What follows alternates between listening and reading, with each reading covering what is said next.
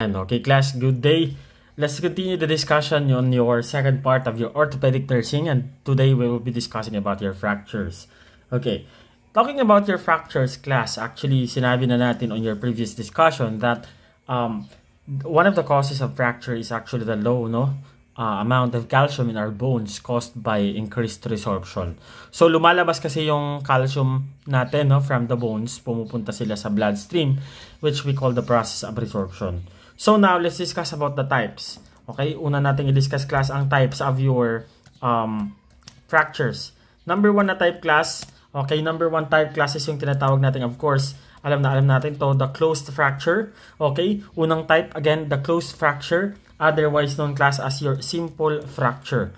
Ulit, the first type of your fracture is a closed fracture, otherwise known as your simple fracture. So, dito po sa simple or sa closed fracture, no break, okay? No breakage.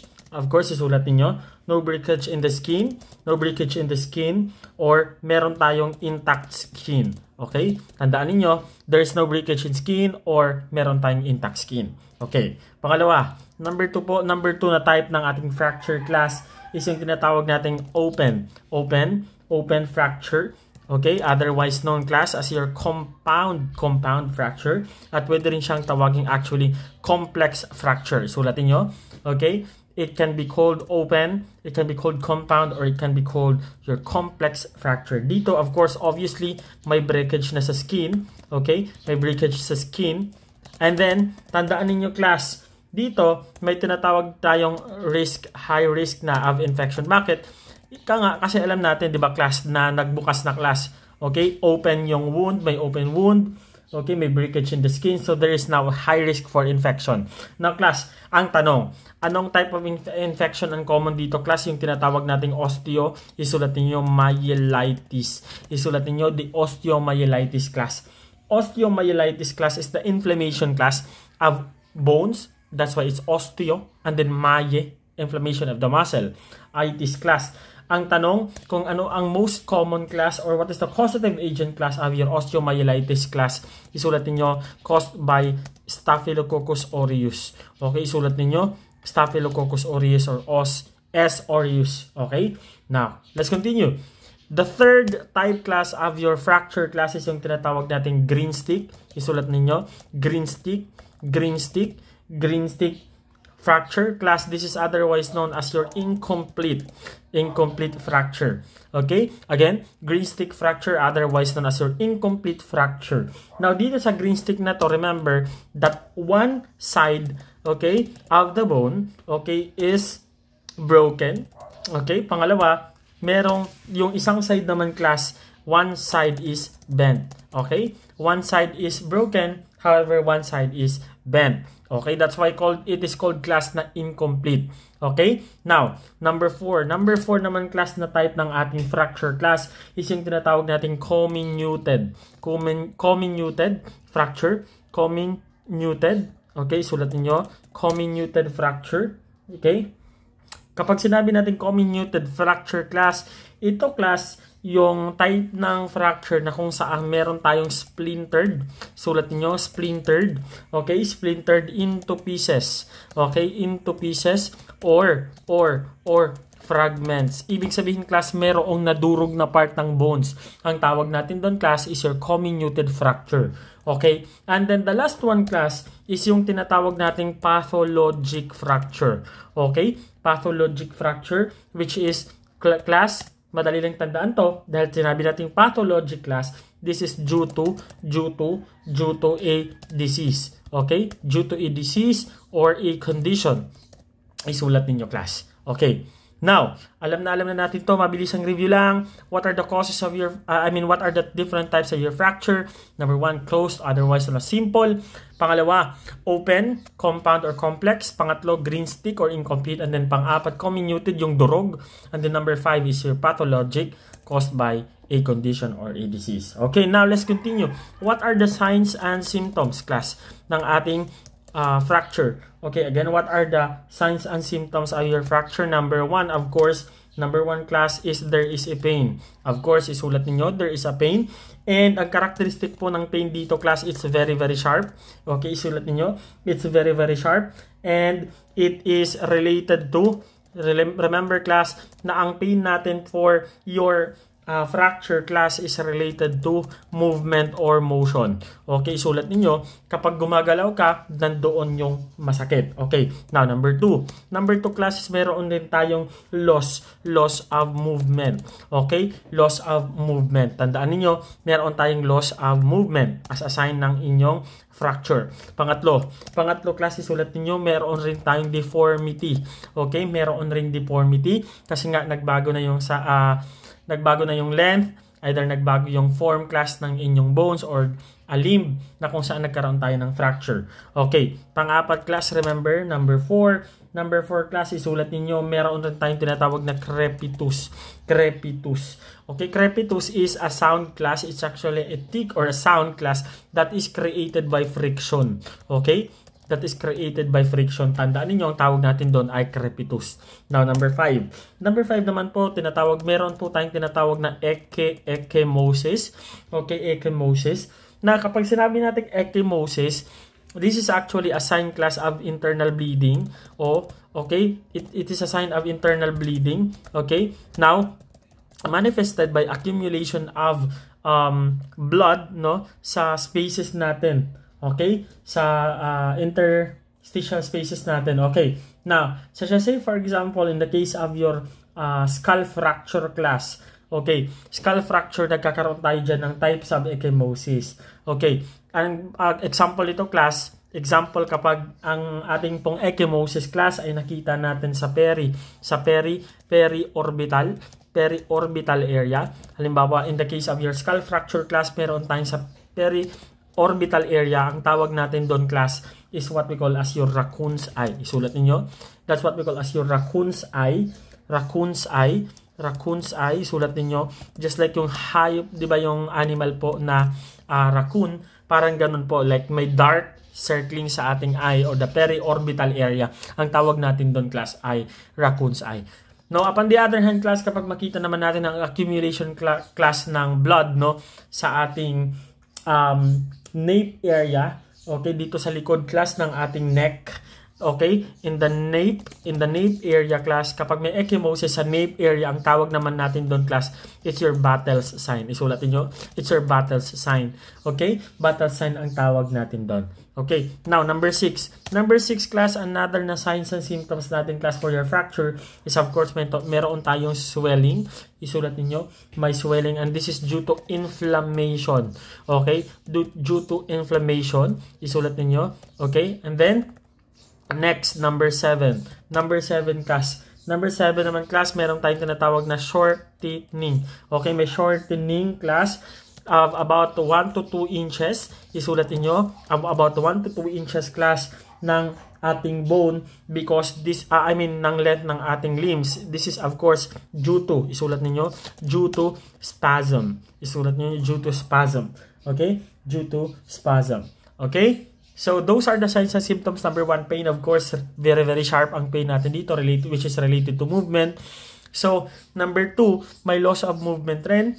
And then, merong deformity, may crepitus. Okay, a sound now or a tick created by friction. May ecchymosis tayo, which is a sign of bleeding po. Halimbawa, class, sa ating skull fracture, sa periorbital area, ang tawag natin doon ay raccoon's eye. No? Kapag sa nape area naman, class, merong tayong tinatawag na Battle's sign class kapag doon yung ating bleeding. Now, another signs also is yung swelling class due to inflammation, and also of course my shortening of the limb, no, about 1 to 2 inches due to spasm or too much contraction of your muscle. Okay, now, how do we manage class? What is your management class for your fracture? Okay, isa-isahin natin yan. Number 1 class. Okay, number 1 is of course, dahil nga kanina sabi natin, there is a pain as a sign class due to dahil class merong pain, no, due to, dahil may pain due to movement or through motion, class, ang goal natin, class, is number 1, to immobilize the patient. Okay, to immobilize the patient.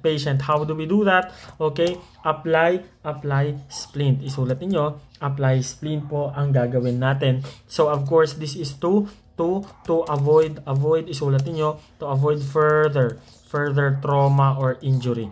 Okay? To avoid further trauma or injury. So we immobilize, number 1 po nating management.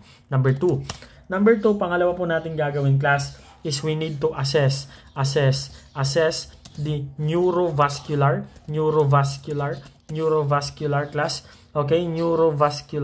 Neurovascular nating assessment or the neurovascular status. Okay, so how do we assess this neurovascular status? Of course, we only follow the 6 P's kasi ito po yung makikita natin. 6 P's. Okay, ano ang 6 P's na ito? Number 1. Number 1, class, is yung tinatawag nating pain. Ayan. Pain. Okay, pain. Ang gagamitin natin dito is of course through the pain scale. Okay, alam natin yan. That is for adult, class, we use the numerical pain rating scale. Upon the other hand, class, naman kapag pedia, we use, class, the Wong-Baker scale. Okay, now number 2. Number 2, class, we also assess for paresthesia. Okay, we also assess for paresthesia. Okay, now, paano natin ito ina-assess? We assess the sensation, class, kapag may karamdaman pa ba or nagnanamd na ba, class, or namamahinid, class.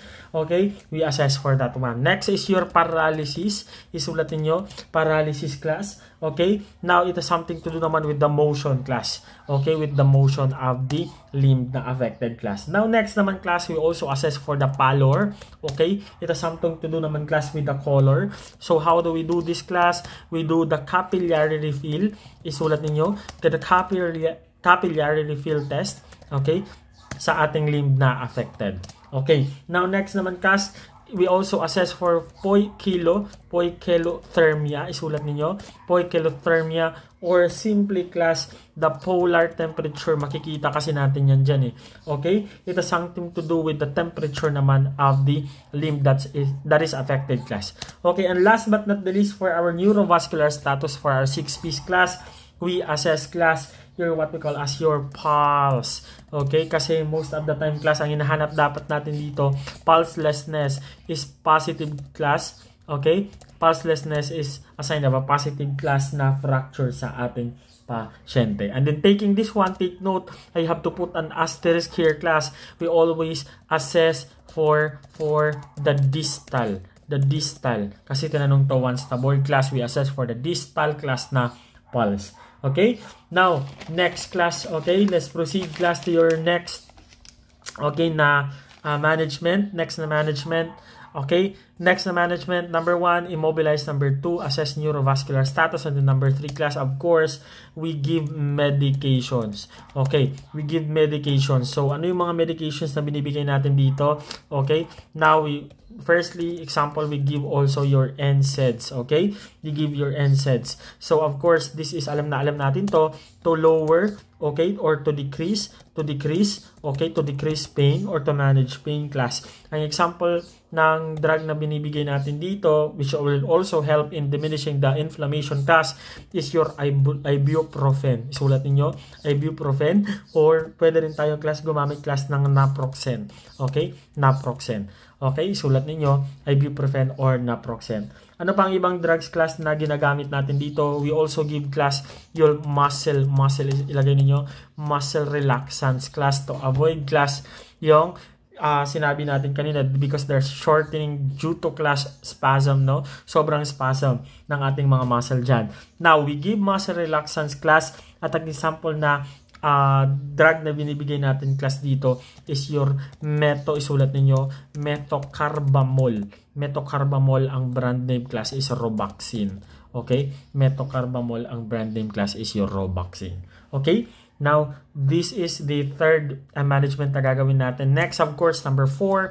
Number 4 naman, class, is ginagawa rin natin, class, yung reduction or realignment. Isulat niyo, reduction or realignment, which is a surgical procedure. Okay, a surgical procedure na ginagawa natin sa ating pasyente. Okay, na may fracture. Okay, isulat niyo. And then next, class, another also surgical management na ginagawa natin kay patient aside from reduction and realignment class. Okay, yung tinatawag nating amputation class. Kapag hindi na class, pwede natin gawin yung reduction and then realignment. Okay, so anong ginagawa natin dito sa amputation na to? Of course, we surgically removal or surgical removal, okay, surgical removal of a limb, okay, the surgical removal of a limb. So ang example po natin dito, it can be your AKA or your above the knee amputation or your BKA or below the knee amputation. Okay, so yun po, kapag nasa hint po dito class, kapag if the cutting class, if the cutting is done, no, in the joint, that's not below amputation class, that's not below the elbow or below the knee or above the knee or below the elbow, but it's what we call as your disarticulation. Isulat niyo, disarticulation po ang tawag natin dyan class. Okay, disarticulation. Okay, so yan po ang ating management class for your fracture. So next management po natin, aside from amputation class, we also do the cast or we also give the cast. Okay, another management po ay nagka-cast po tayo. Ang goal natin dito, okay, for your casting is to immobilize the patient po, I mean the side po or the affected ng fracture class na limb ni pasyente natin. Okay, so what are the we will be making a separate discussion for this management. Ang cast, special topic po siya. So, let's put it this way na isa siya sa mga management. And also, class, next na management natin aside from your cast class, ginagawa rin natin class number 7 class, which we will also be having another class na management class, I mean management presentation class. Okay, this is what we call as your traction, which is siya yung nagsisilbing pulling force class for the realignment, immobilization class, and then correction class ng ating deformities. So ang goal po natin dito is for realignment class, realignment. Okay, isulat ninyo, realignment, and then immobilization. Okay, immobilization, and also class, ginagawa rin natin to correct what? To correct deformity. Okay, sulat ninyo, to correct deformity. Yan po ang goal natin. Okay, in your traction. Okay, so that ends our discussion for your fracture.